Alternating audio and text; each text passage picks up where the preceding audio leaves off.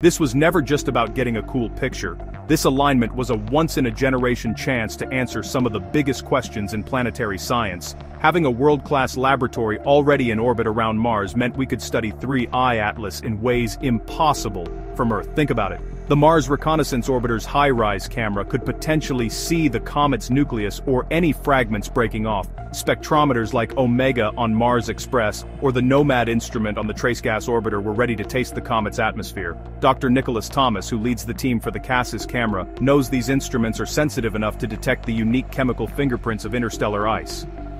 Are the building blocks of life the same in other star systems? Is the water in this comet similar to ours?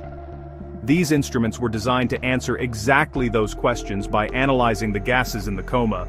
It was a chance to perform a chemical autopsy on a pristine sample from another star system, testing every theory we have about how planets are made.